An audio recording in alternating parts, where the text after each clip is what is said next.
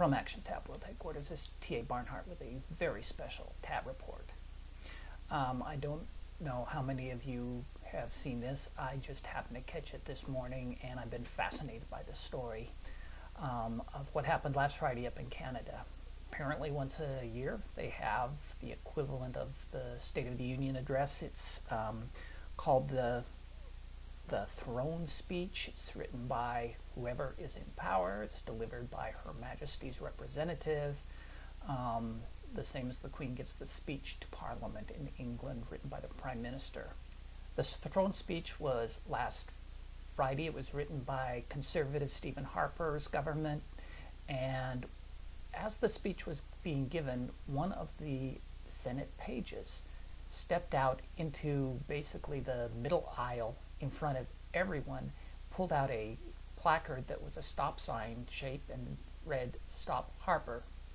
She stood there for some time, not moving, not saying anything, just holding the sign until she was escorted off and then immediately fired as a page.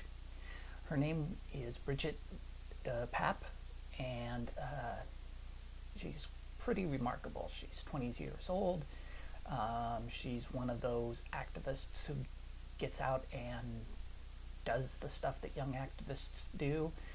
But she's been working as a page for the past year in the Canadian Parliament, and she decided that this would be a great opportunity to make a very strong statement against the Conservative government of Stephen Harper.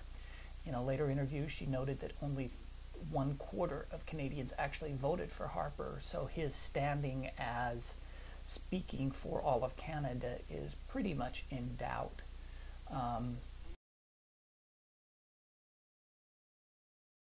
Brigette DePape showed commitment, creativity, willingness to sacrifice a really nice position, and a kind of quiet creativity.